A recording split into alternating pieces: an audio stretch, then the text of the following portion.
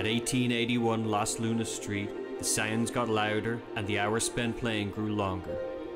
It was clear that playing guitar was becoming far more to Edward Van Halen than simply a hobby. Guitar really means a lot more to me than an instrument. It's part of me, period.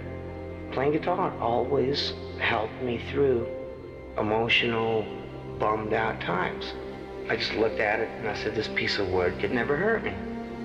At a time in his youth where he didn't quite fit in and nothing seemed certain, music became an escape, a companion, and a way of life.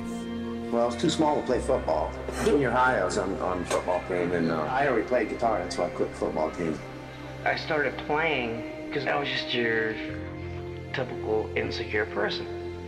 Being jerked around by girlfriends or people at school, this and that. It sounds stupid. I felt lonely, so I started playing guitar. I just kind of fell into it. I didn't know what else to do except play guitar.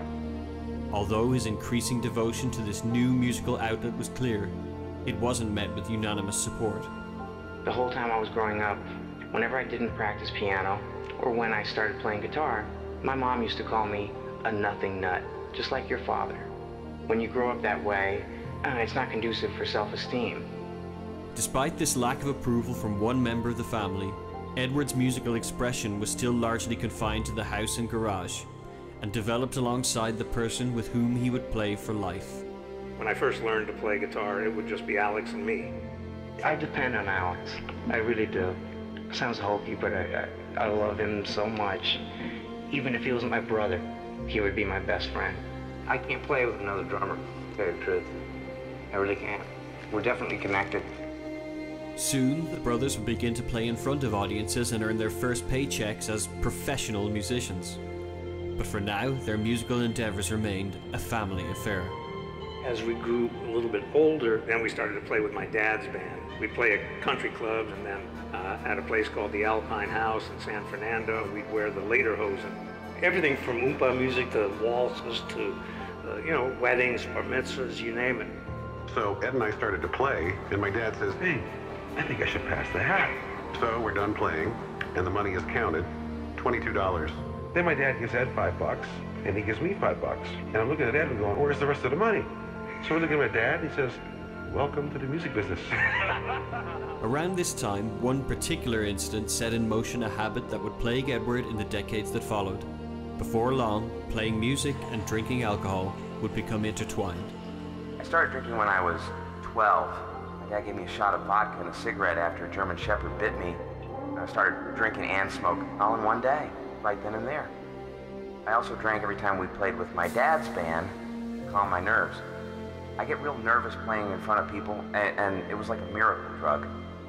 Though he sought help to perform in public, Edward's skills were rapidly improving, and one guitarist in particular stood out from others as an influence. Eric Clapton is the only guitarist that I ever copied licks from. I learned everything, like note for note. Slow hand, man, he was great. But emulating Clapton's style could only take him so far. Edward still needed the right tools to reach the heights he desired. First, his father Jan helped him buy a gold-top Gibson Les Paul on credit, followed by a discovery that would stay with him until the end. I used to work at a music store delivering pianos and organs, and one day a Marshall amp comes in. Only Eric Clapton, gods play these. I said, I gotta have that amp. And I ended up using that same one on our first 6 records. Now armed with a professional level setup, Edward soon looked to forge his own path. Moving away from his early influences and firmly avoiding established style and theory.